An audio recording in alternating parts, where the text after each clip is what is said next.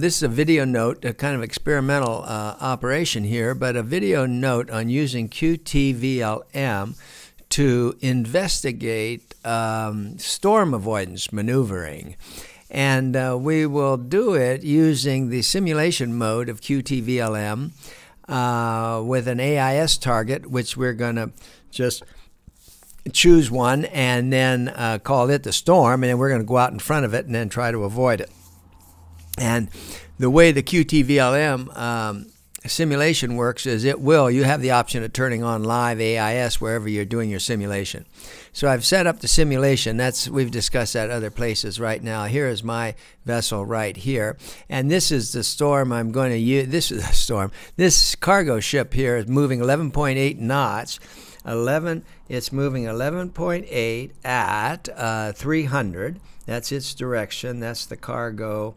That's the storm. And I'm going to get in, and here's my vessel right here. And so I want to get, and the simulation's turned on. I'm going 6 knots in this direction here. That's me here. Okay, this is a target hopefully is going to be out of the way here. It's another AIS target in this neighborhood. We're off the coast of California at the moment. Let's see here. Okay, so step one, let me just do this kind of trick here. I'm going to to draw a line, I'm going to use this barrier function, and I'm going to just click here, and I just want to draw where this guy's going so I know where to put myself. Oh, wait, I did it wrong. Okay, so there, stop, okay. And now escape. So that's there. So what I'm going to do here is put myself out in front of this guy. But everything's going to go away in a minute. So what I'm going to do here is just put a mark here. This is a temp mark, so I know where to go. Okay, so now what I want to do, let's see if I can move myself. I think the simulation's running. I can't move myself while the simulation's running. So I have to shut off the simulation, which I'm doing with Option S. And that shuts down the simulation. Now I can either go over there or I can just drag it over and put my boat right here. My boat's going to be right there.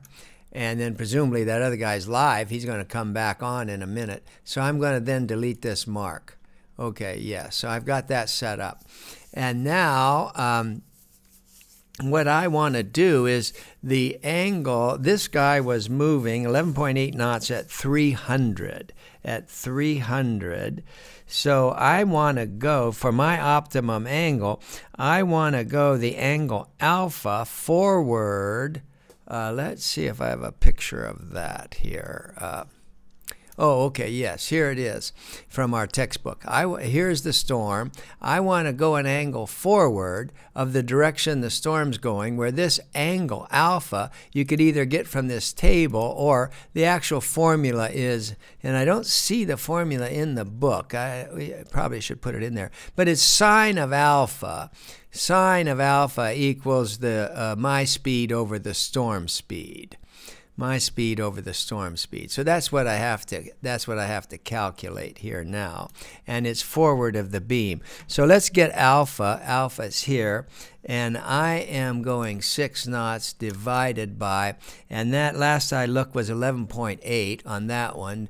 Divided by 11.8 equals, and that's the angle that's the sine of the angle I want to know. So I do second to get the sine -1, and then click that as 30.5 degrees. So that's 30 degrees, say.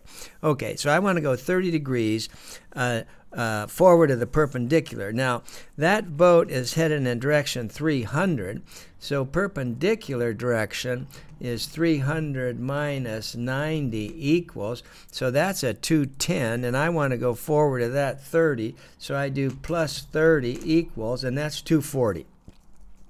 So I want to head in direction 240, which I can do. I turn the simulator on and do that. So I want to go 240. So we turn on the simulator again, Option S. Let's see what happens. And hopefully our storm comes back. These are internet AIS, so they take a while. That's why it's not safe to use it for navigation, because they take a while to update and so forth. But hopefully this ship will come back. But I want to go to course 240, so I might as well come around to that course. And I'm turning left here. This is the rudder. Okay, so that, oh, there's AIS starting to pop in there. And then, oh, there's my guy. So I want 240.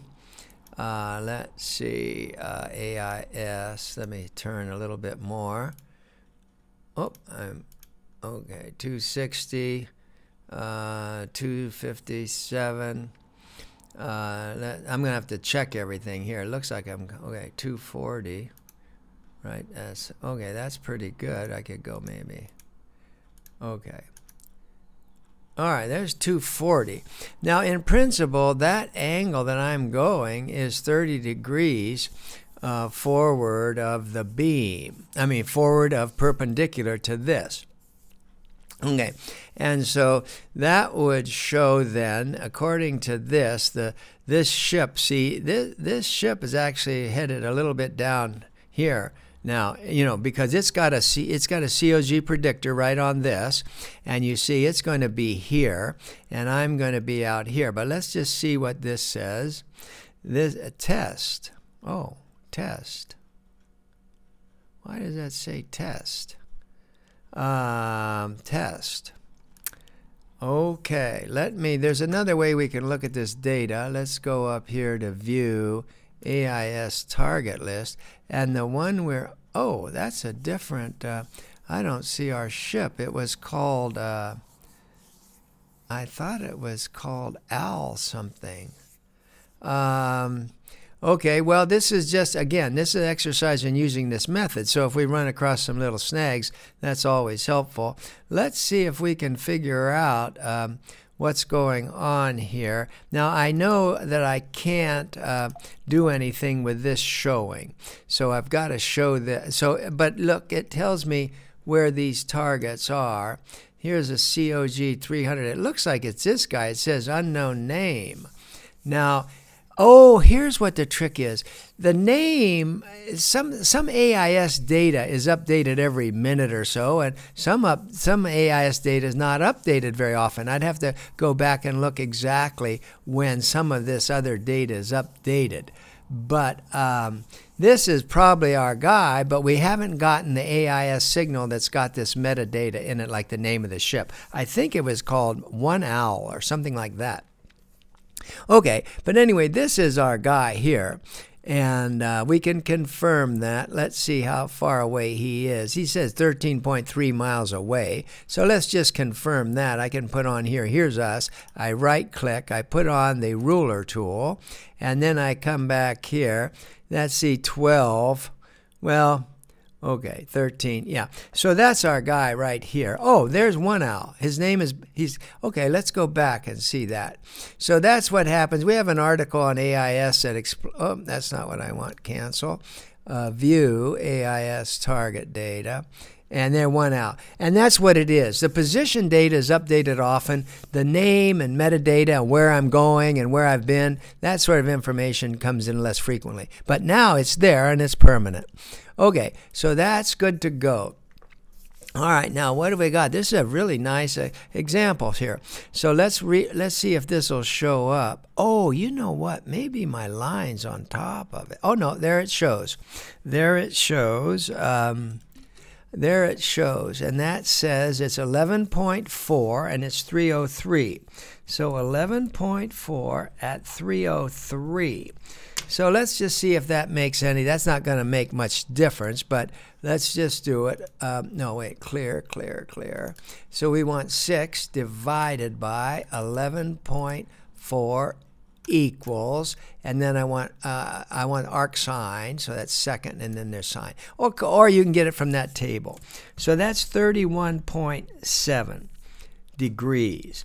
So I have to then go back and take 303, its heading, minus 90, that's the perpendicular direction, and then I want to go forward 31.732, so plus 32 equals. So my heading wants to be 245. So when you're monitoring these storms, you don't get this kind of picture.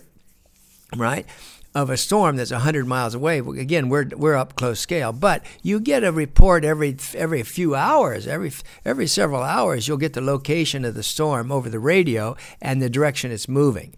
That's not that's given on the radio or your nav various reports. Okay, but I want now 245.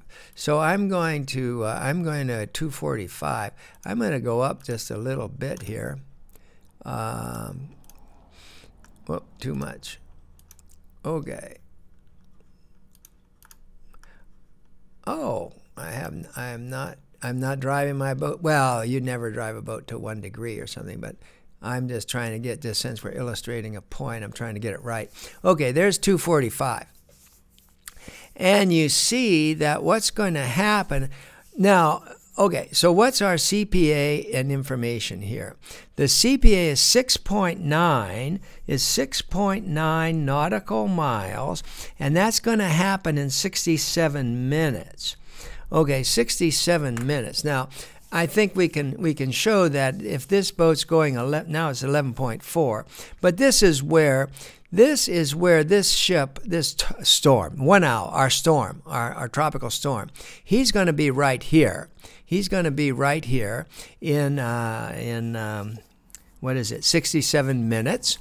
And then we are going to be, let's see, I think that dot is where we're going to be. Well, that would mean that would be, let's see, 6.9 miles. So let me just do this, a ruler tool, and then down here is, yeah, see, 6.9, exactly. So when this storm is here, then we will be here, and the separation, the CPA will be 6.9 miles. Now, here's the point that we make. We're arguing that this is the best angle to go. So if I turn like 20 degrees to the right and measure it, 20 degrees to the right, that would be 265. So let's go to 265.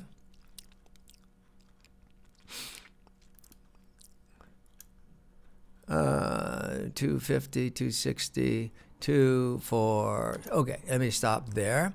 Now, let's look for what the CPA is. And the CPA now is 5.9. You see, it was 6.9. Now it is 5.9. So going that far forward is not the right angle. Now let's come back to what we say it's supposed to be. I've got to turn the other direction. Down to oh, I'm going the wrong way. Up. I've got to go down to 245, which was our right angle, I think. 245. Okay, something like, well, there's, oh, come on. This really doesn't, I don't have click control. Okay, so there we go. That's that. Now you see the CPA is, well, 6.5. Everybody's course may have changed a little bit, but it's 6.5. But now let me turn on around another 20 degrees, so let's go down to like 225. Okay, let me go down here to, oh, there's 225. So that's now 20 degrees to the other side. Right, to the other side. Now, what's our CPA? Our CPA now is 6.1, and it was 6.9. Yeah, we're not tuned up exactly, but you see it's going down. I could recheck everything here. What's his course and speed? His course and speed is 11.4. at 301. So he's changed course very slightly. But anyway, that's the point. You get the best angle. You get the best angle by taking, you look which way the storm is going. Your gut reaction is go perpendicular to that. Go perpendicular to his path, right? And that's your gut reaction of which way to go to be the safest. But in reality, if you go a little bit forward of that, then that gives you more time, you see. You get more time, and then that way it makes it a little bit bigger. But you can go, but there's an optimum. And that optimum is that sine angle, the degrees that you go forward, you take your boat speed divided by the storm speed, and then you do the arc sine of that ratio, and that will give you the angle forward, which will be the optimum. And then when you do that, let's just go back. What was that about? That was like 245. Then what you will find is that the boat will be the closest, the storm will be the closest to you when it crosses your stern. 245, okay, something like that. And you see here's that. Now we have to, if you optimize this and put these exact numbers in, I think it'll come out rigorously right. Here's 11.4 at 301. Okay, I'll stop there. That illustrates the point. Thank you.